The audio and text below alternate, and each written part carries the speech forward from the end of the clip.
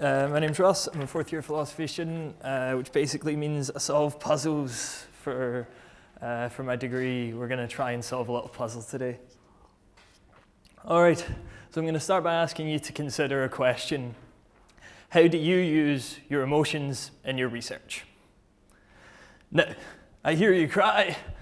I absolutely don't.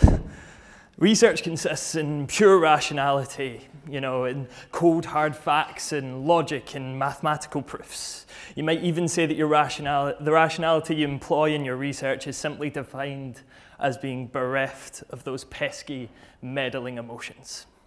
Well, let's see if I might dissuade you of this notion. For my talk today, I intend to demonstrate how emotions are not the enemy of reason, as might be your first impression, but in fact are an essential tool in our rational decision-making process.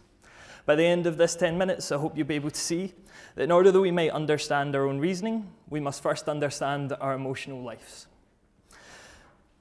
Now, forgotten what's in the slides. Now, this might seem a little bit preposterous to some of you, so let's start with the basics. As I'm trying to convince you that emotions are essential for rationality, why don't we try and define a common sense understanding of rationality? What steps must we take in order, when faced with a decision, in order that we can assure the result we get is rational? Well, this is the traditional model of rational decision making we're going to go through. Step one, we identify that a decision needs to be made. That's pretty self-explanatory. Step two, we need to know what our options are. We need to consider the options we have available to us when making this decision. This so that in step three, we can evaluate our options. We can perform a cost-benefit analysis, list the pros and the cons, and then we can act on the option with the highest value. I hope that sounds vaguely reasonable to everyone. If it doesn't, I apologize. But that is the traditional model of rational decision-making and has been for a long time. It makes a lot of sense. It appeals to how we feel we're acting when we're making a rational decision. We list our options, we weigh them up, and we act on the one that makes the most sense.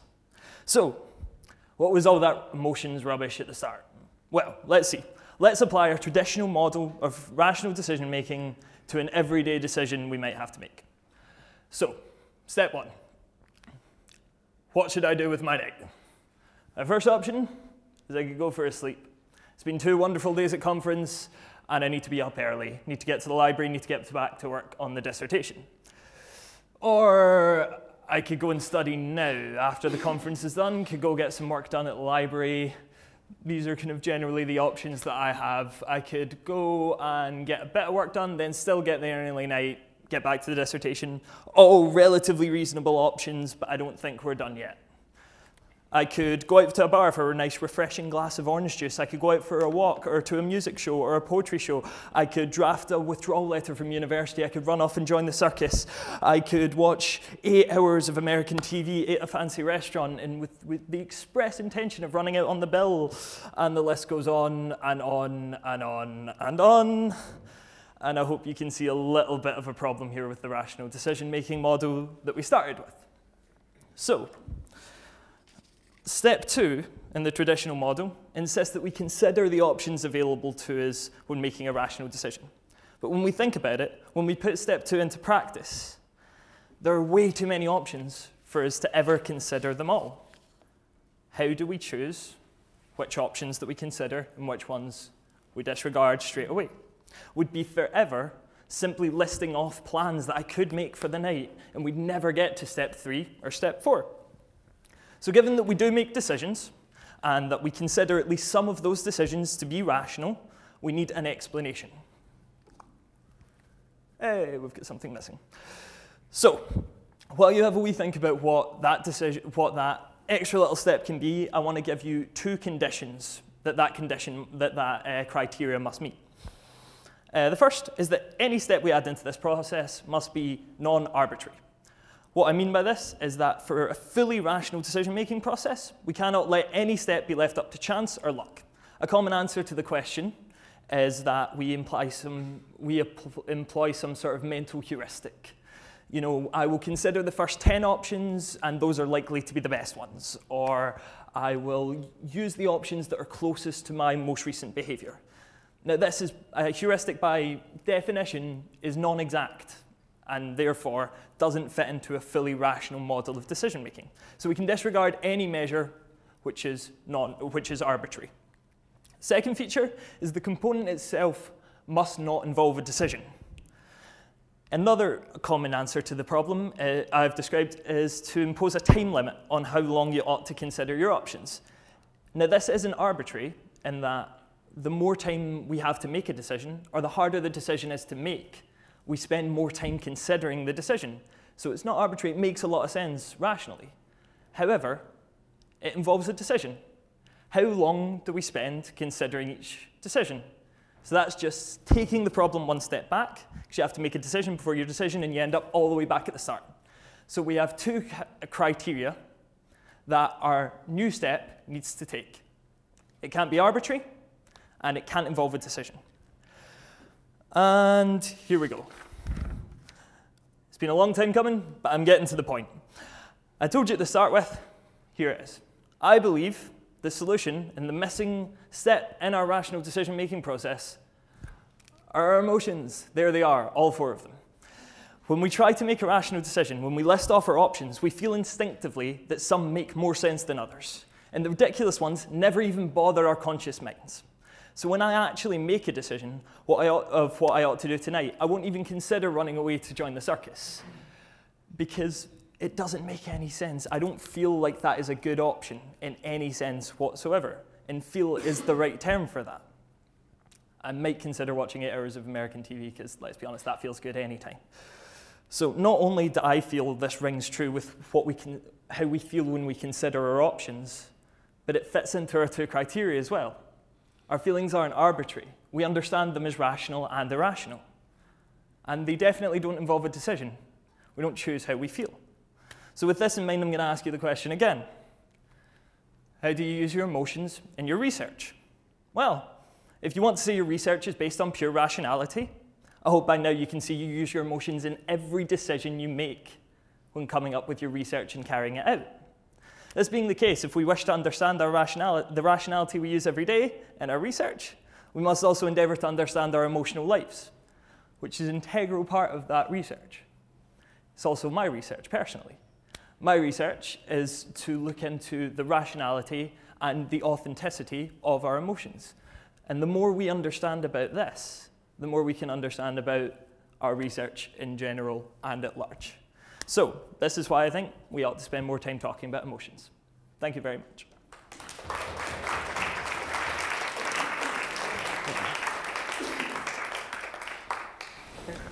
Thanks so much, Ross.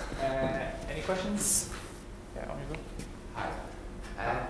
So the fourth step in your model was act on the option with highest value. Is that correct? Pardon?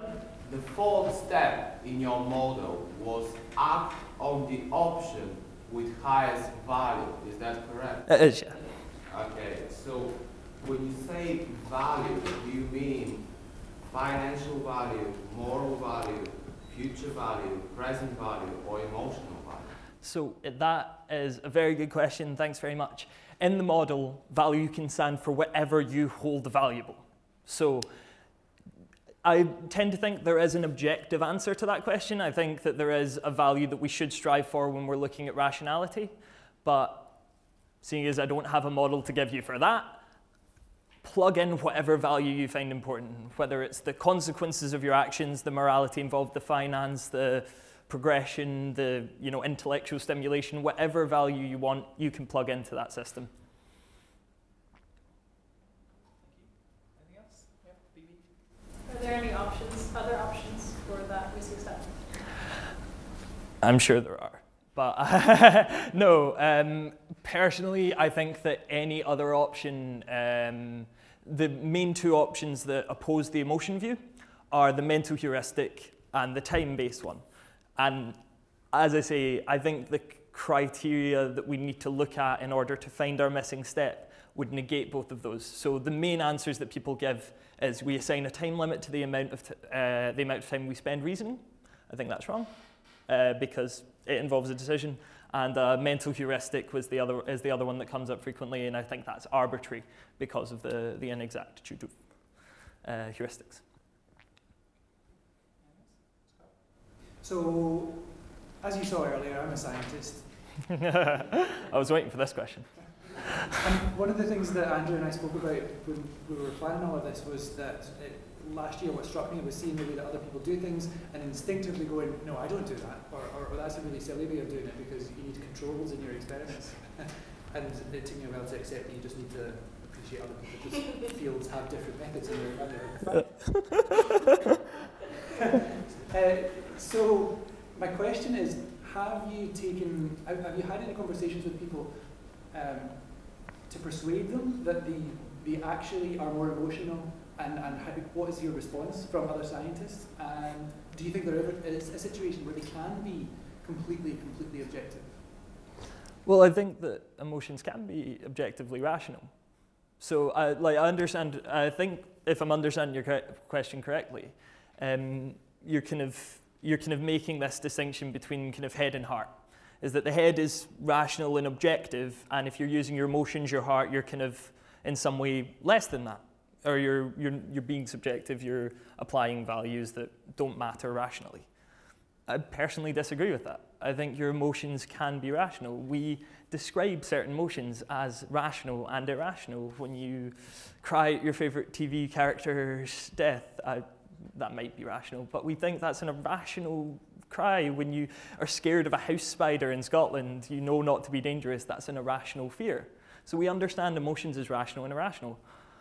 All we're looking for in our rational decision-making process is to have rational emotions plugged in to the system. I think you have just helped me win every argument I have.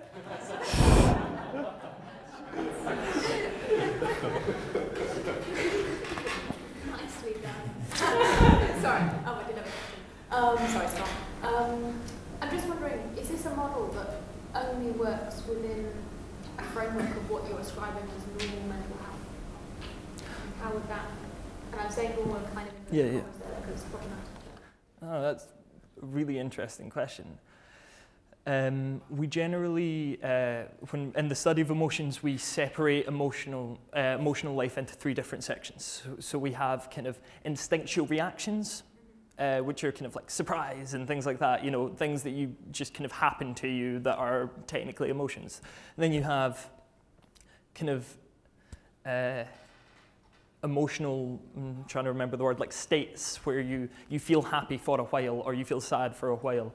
Then you have, thirdly, emotional dispositions. Now, in the way of emotional mental health, there is a problem with dispositions. Some people think. Personally, I have a little bit of a problem with the ideas as they stand within the framework of the philosophy of emotions. But I feel like that is an issue for that third kind of kind. What we're talking about is kind of more the first and second, so it wouldn't necessarily, it could impact on your rationality, and I think we could see that it has an impact, but I don't think it would preclude you from being rational necessarily, or exactly how I feel about it in general, yeah.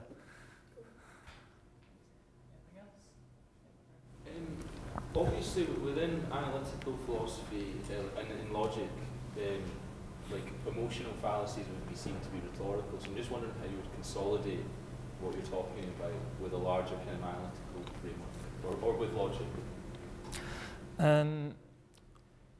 Well, it's a big question. Sorry. No, that's fine. So I think I'm going to give a largely similar answer to the one I gave to Scott, is that, I mean, this seems to be the most intuitive answer that we have to the problem of rationality. If I were to put those, you know, those steps up in a logical form, in an analytical form, I would probably be able to give you not a fully valid and sound argument, but I'd be able to give you a very intuitive answer. Yeah, I think it does come down to the fact that kind of, trying to think of something slightly more interesting to say than just repeating kind of my answer over here, but I think that is the emotions, I feel, are as rational as the beliefs, the desires, any other mental state. Okay, so we say, oh, sorry, there you go. Yeah. So is rationality then something subjective? It's your emotions, or do you need to be like have an objective thing that's rational? How would you decide kind of links to that question of mental health? What is rational? We're saying that some mental health is rational in some way. So not. No, thank you for that. I do believe there is an objective rationality. I don't think it's necessarily the normal rationality, so I don't think it's necessarily what we consider normal. We consider a lot of things to be normal, but if we looked at them a little closer, as we've seen in our talks today and yesterday, where people say like, here's this thing you think is like normal and fine, and then they show you how kind of wrong you are about that, or why we need to look further into it. It's a lot of amazing stuff that's been going on in this conference shows that. So I don't think necessarily our rationality should be based on what's normal. However, I do believe there is an objective rationality about what is right and wrong, and emotions fit into that framework as well. Okay, cool. Thank you very much, Ross. Thanks.